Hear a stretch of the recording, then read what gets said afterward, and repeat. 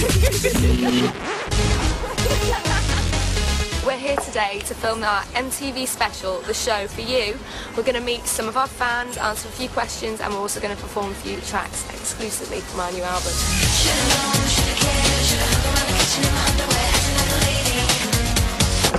I think everybody's feeling quite stressed and nervous because it is such a big thing, and we've done a lot of work and preparation for it and stuff, so we really want it to be good.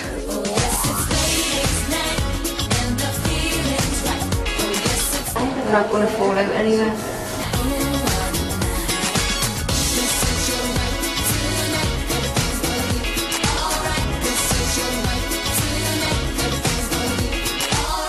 Stand by presenters. 5 seconds. 4. 3.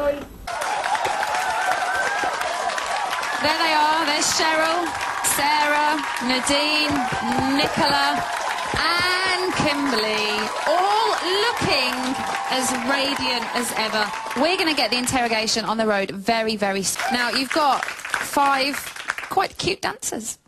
Yeah, we do. Is it nice having 5 cute dancers, or do you prefer doing it on your own? No, it's nice for a change, isn't it? Because we usually, like, most of our performances is just the 5 of us, so that just adds a little bit of excitement. Just the 5 of you always looking very sexy. We do. You do good things with microphone stands.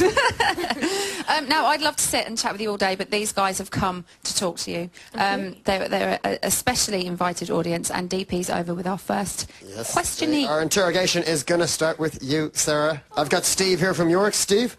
Right, the first question, Sarah. All right. Do you think that you've finally shifted your pop star label? And if yes, how would you advise other reality TV pop stars? Okay, that is a tough one. I'd like to think that we have, because we're still here today and we're doing this show for a start, and you guys are all here, which is really, really good.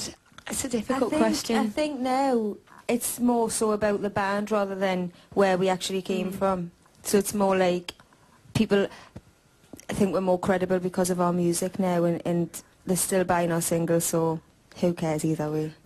In the beginning, were you worried? Did you expect to survive? Because there were bands like Hearsay that just dropped off the face of the earth and were never seen again. Was it a concern for you? Also, there's Gareth Gates, there was Will Young, there was Liberty X, so there was a lot of success there as well. People just like to dwell on the bad things, and now there's us.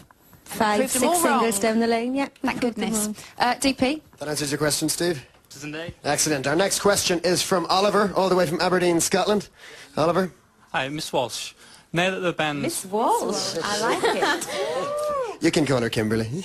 Kim, now that the band's got really big, have you found that you and the girls are starting to fight and argue a bit more? Well, we don't really have fights, but obviously there's like little arguments over stupid things like makeup, what we're going to watch on telly, who's wearing what. If 2 of us like the same thing, it's like, well, I want it, well, I want it. It's just one of those things that's just girls. How many times have I said to you? It's me. Yeah, you go, oh, can I have a bit? You do. I don't think I'm in that argument. But I think we're probably closer than we've ever been now, to be honest. And more like sisters more than anything. Yeah, you're always going to disagree. I mean, even if I'm around my mum for 2 or 3 days, there's an argument of some sort. So it's human nature. Now it's time for another. Is that one of your favourites to perform? Do you have a favourite that you like performing the most? That is my favourite, actually, if I'm honest. Okay, back to the audience for some more questions. DP? Right, our next question is for Nicola. We have Jen here from Newcastle to do the honours. Hiya, Nicola. Just wondering, which celebrity would you choose to be your love machine? Probably Eminem. Just because he's cute and he's really talented and I just love him. He's very cool. Let's go down the line with that one, actually. Kimberly, who would you pick? Pharrell. Oh, that's a good choice. I've taken him now, girls, so you better start thinking. Denzel Washington. Oh. But I'm an older man. Well, if we're talking older men, no. DP. Excellent. I've got a list as long as my arm if you've got oldie. Go on, knock 'em out. Usher, Justin, Pharrell, obviously, 50 Cent, George Clooney, if we're going for that older man thing. See, that's he's got a lot of sex appeal. DV, what's the next one? Our next question is from Nicola, all the way from lovely Green, Ireland. Hi Nadine, what is it like to be the only person in the world to win 2 series of pop stars? I've never thought about that before. I don't know. I don't like to think about it because it's, I don't know, it makes me feel weird. It makes me think, oh, as you say, the only person in the world to have done it. well, I'm glad that I won it the second time around, or else I wouldn't be here.